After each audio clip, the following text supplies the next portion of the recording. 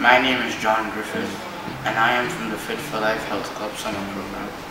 And today I'll be sharing with you some facts on Carnival and Emancipation and women in slavery and emancipation. Women in slavery and emancipation. Pregnant women were not generally treated differently in the severity of the work regime, nor in punishments meted out for the slightest offense. Pregnant women were frequently exposed to punishment, and in such case, a hole would be dug in the ground for the woman's belly for the purpose of preventing injury to the child.